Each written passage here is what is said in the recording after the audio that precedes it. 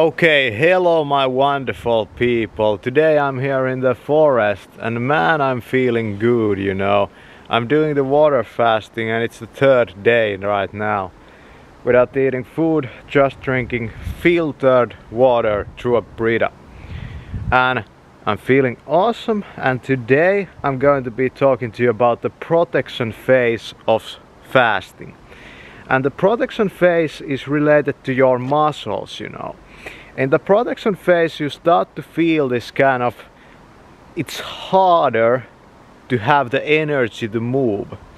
And your body is trying to protect your muscle tissue from starting to burn when all of your fat has burned, you know. And because I'm a very fit individual, you know, I don't have much extra fat on me. So I don't know how this would work in a different kind of body.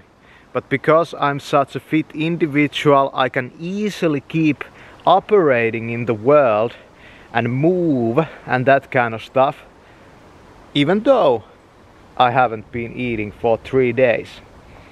I think I'm in a better mindset, but I noticed that my memory has these, you know, blanks at some point, you know.